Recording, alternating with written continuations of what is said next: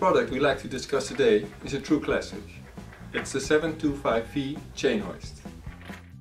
Although the share of power operated doors is increasing, we still sell tens of thousands of this product, which we believe is a good thing, because we still think that manual operation is the greenest way of opening a door.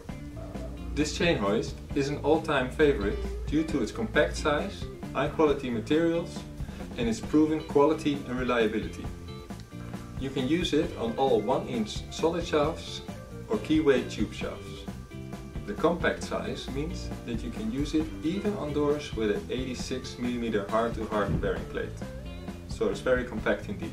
The continuous improvement of the 725V makes it unique compared to anything else in the market. We used high quality steel and plastic, we removed all unnecessary material and put extra effort on creating an effective design. The result is a relatively lightweight solution that is able to handle doors up to 700 kilograms, with a lifespan of 200,000 cycles. An extra feature provided by the plastic spacers is low noise operation. You know, of course, that the ratio of 1:4 means that the muscle power needed to open and close the door is minimal.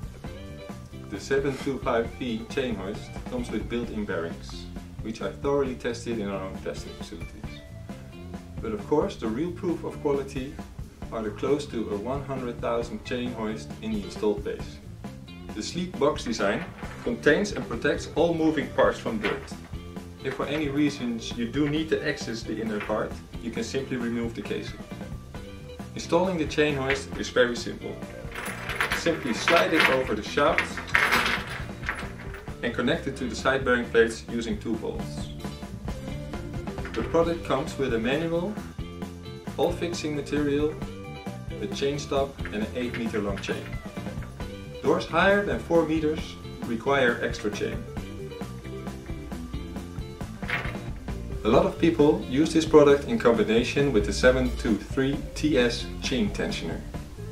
This prevents the risk and danger of loose hanging chain, and it looks more professional. Find all details of this chain hoist on our online catalog.